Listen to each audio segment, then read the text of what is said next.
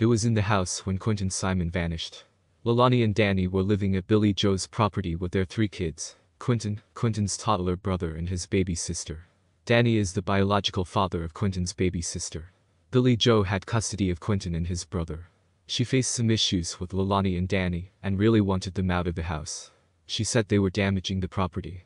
I also heard that Leilani's brother was in the house on the day Quinton vanished. Billie Jo was away for work, and her husband, I believe, was away from home too. He might have been at work, because I saw a clip where he said he got a call to say Quinton was missing.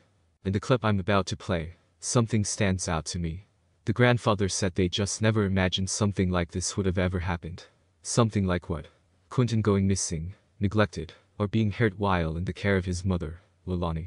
I don't think it's that hard to imagine. Let's look at the circumstances. She's an addict. I believe she tested positive for coke and weed at the birth of at least one of her kids. That's a major red flag.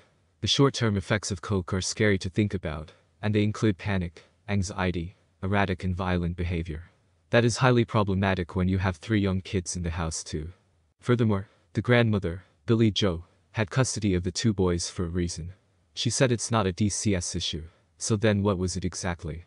The kids were not safe with Leilani, so it's not that hard to imagine what could have went wrong.